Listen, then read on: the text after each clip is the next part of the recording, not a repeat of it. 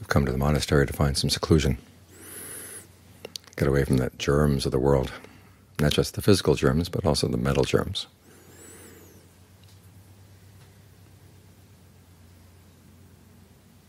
Have some time to get some physical seclusion, but we also want some mental seclusion. Physical seclusion means that you're just away from other people, or at least not involved. Like right now you're sitting here, even though you are surrounded by people.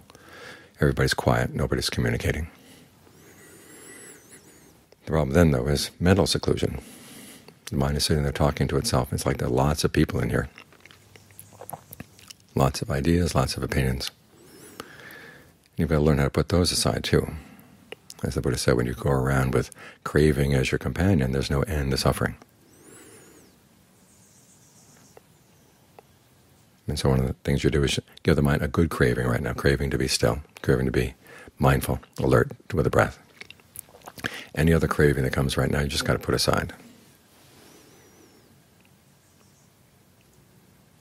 And that way you find the rest that you really need.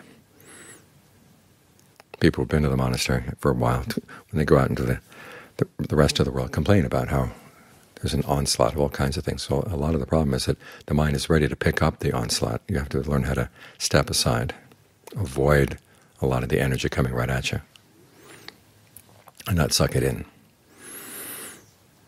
This is why you need to develop a skill, because when you leave the monastery, this quiet corner, as John Swaite used to call it, you want to take a little bit of a quiet corner with you. You can't take the monastery, but you can take the skills you developed here. When tension builds up in the body, you learn how to breathe through it. When a thought comes up in the mind, you learn how to just put it aside. The problem is when thoughts outside are coming at you, they tend to get together with the thoughts inside, and then they take on even more reality. So you have to be very careful about how you pick up things from outside.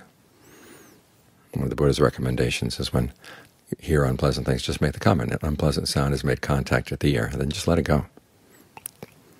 Don't elaborate on it any more than that.